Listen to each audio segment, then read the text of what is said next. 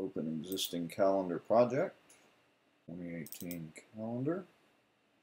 And on the left side, we can see in the thumbnail area and preview area, we can see that there are obviously events on these calendars, but in the right side, there are no events.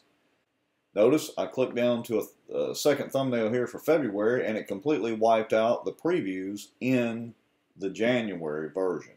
So that's the main problem. We did an upgrade to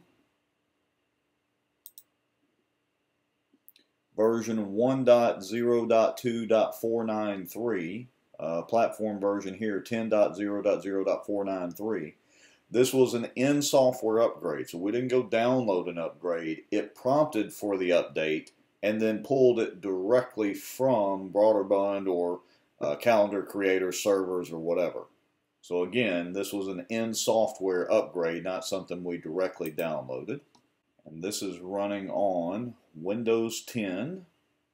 Should be Home Edition 64-bit with 16 gigs of RAM. So we've got plenty of free hard drive space. We've got plenty of RAM. Windows 10 Home Edition 64-bit.